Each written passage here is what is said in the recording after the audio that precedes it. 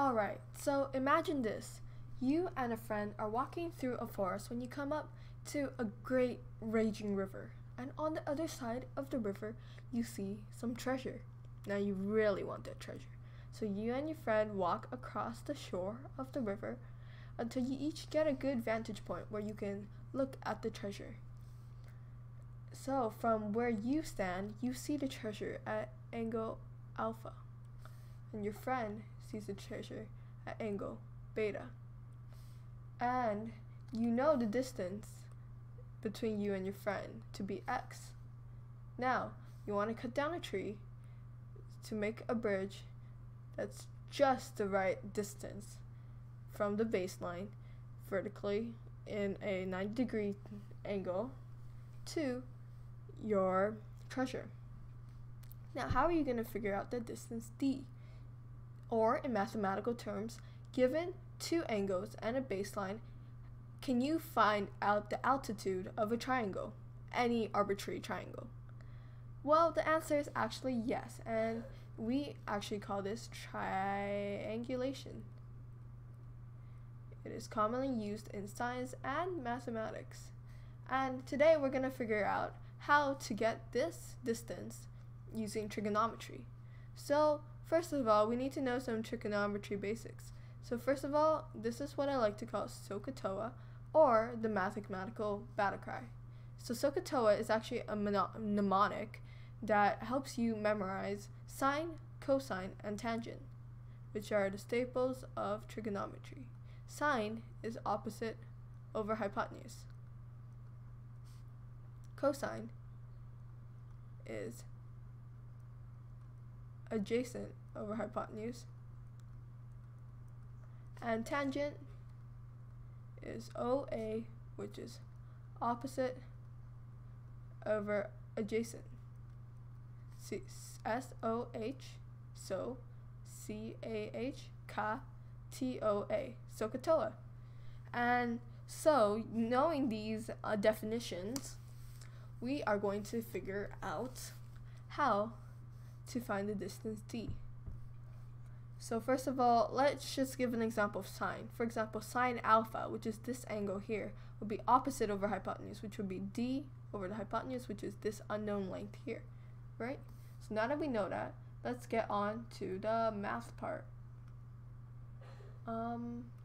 Yes. So let's draw another diagram for our benefit. So here is our triangle.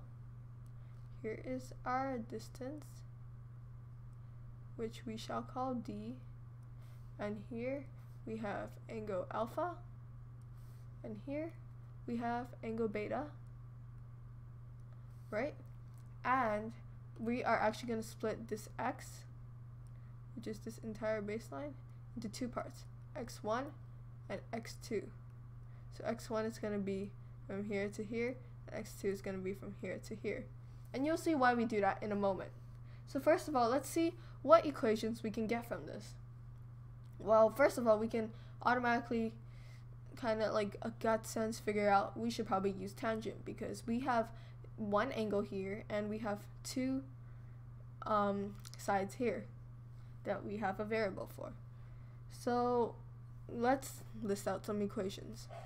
Tangent alpha, as we remember, tangent is TOA, so it's opposite over adjacent, is equal to opposite, which in this case is d, over adjacent, which in this case is x1. And we also know that tangent beta is equal to d, which is also the opposite, over x2.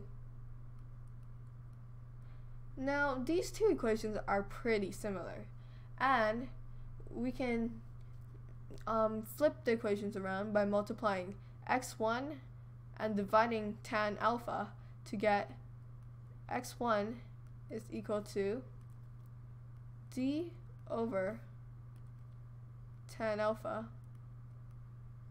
and x2 is equal to d over tan beta.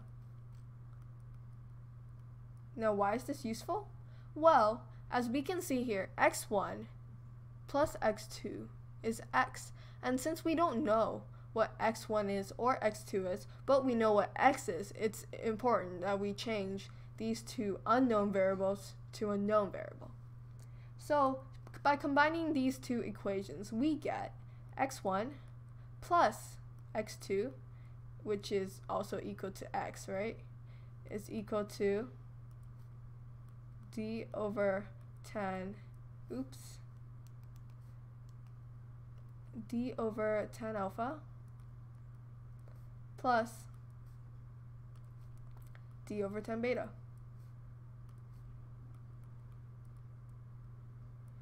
Or we can also say that as x is equal to d over 10 alpha.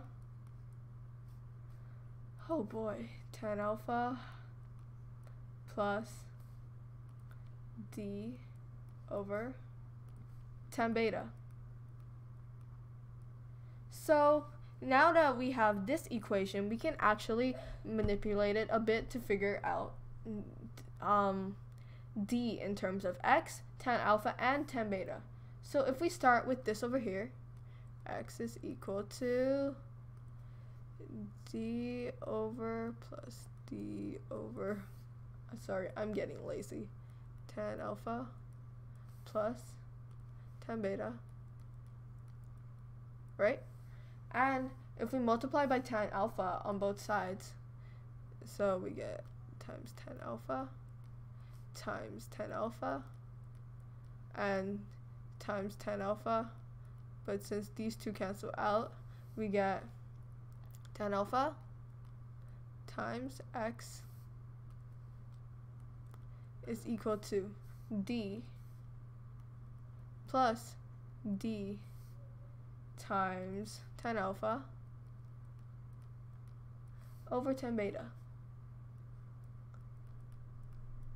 Make sure you see how we get that.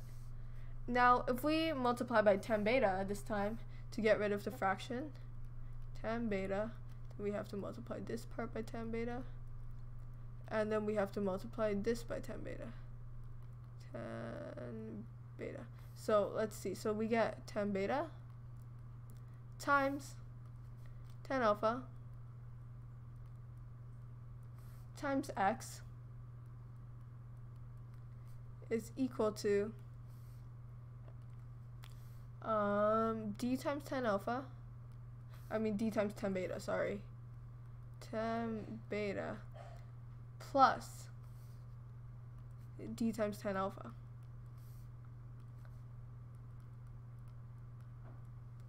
Right? Because these two cancel out.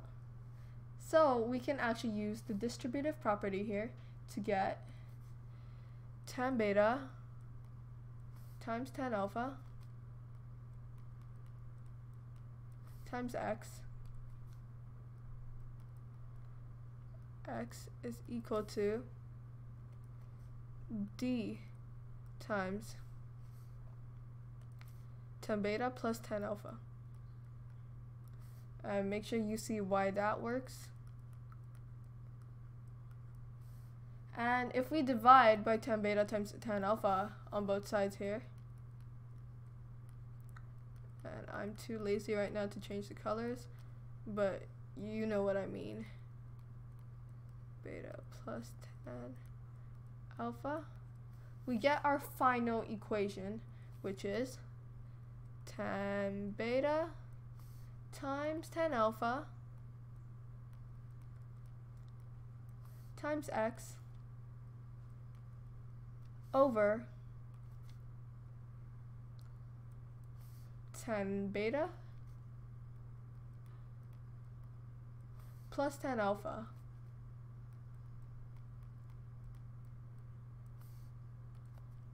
is equal to our distance d. And there you go. So using the information that we have, which is two angles and a baseline, we can actually figure out the altitude of a triangle using trigonometry. And some of you might wonder, when I look online, there's another formula, which is x times sine alpha times sine beta over sine alpha plus beta. And you might think, wait, so which formula is correct?